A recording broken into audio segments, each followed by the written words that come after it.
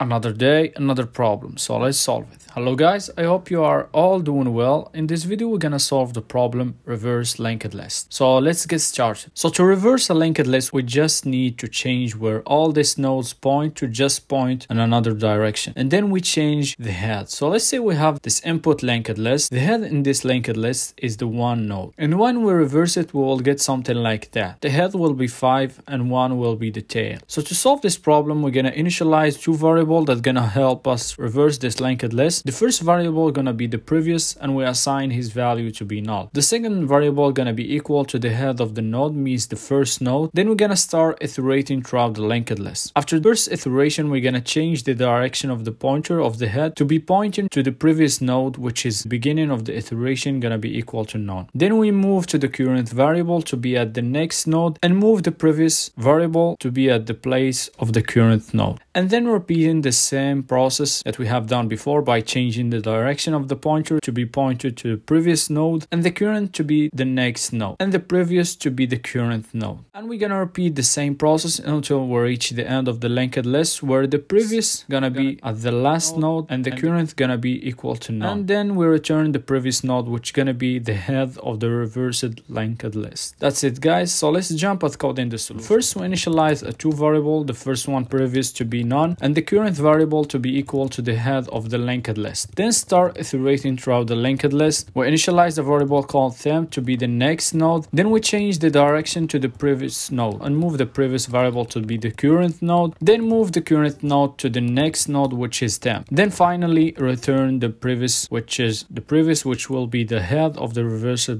linked list. So the solution has a time complexity of O of n because we're iterating throughout the linked list once. And for the space complexity is O of 1 because we are not using any extra space memory. So it's a constant time. Thanks for watching. See you in the next video.